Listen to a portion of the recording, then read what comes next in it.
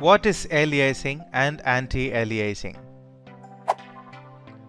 In sound and image generation, aliasing is the generation of a false alias frequency along with the correct one when doing frequency sampling. For images, this produces a jagged edge or stair-step effect. For sound, it produces a buzz. By downsampling, reducing the size of a texture, aliasing can be reduced for far away or small objects. But then textured objects look blurry when close to the viewer. So what we really want is a high resolution texture for nearby viewing and downsampled texture for distance viewing.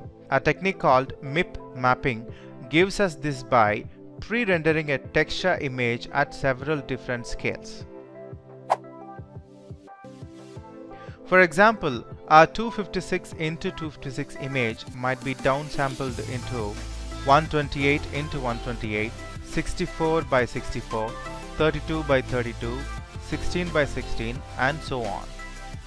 Then it is up to the renderer to select the correct mipmap to reduce aliasing artifacts at the scale of the rendered texture. Here is a comparison between original image and an aliased image. Anti-aliasing. Anti-aliasing is a term for techniques that are designed to mitigate the effects of aliasing.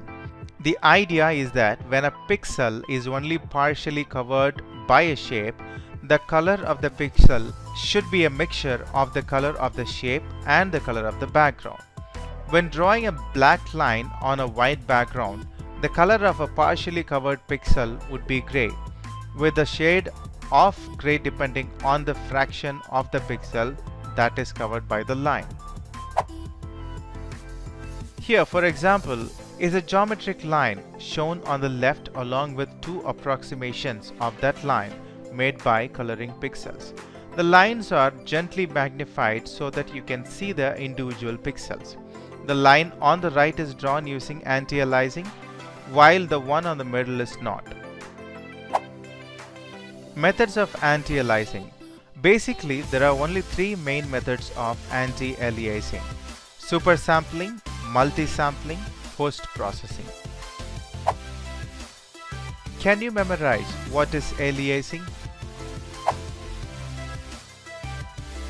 In sound and image generation, aliasing is the generation of a false alias frequency along with the correct one when doing frequency sampling. For images, this produces a jagged edge or stair-step effect.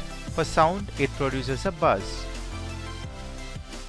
Great designers seldom make great advertising men because they get overcome by the beauty of the picture and forget that merchandise must be sold. By James Randolph Adams.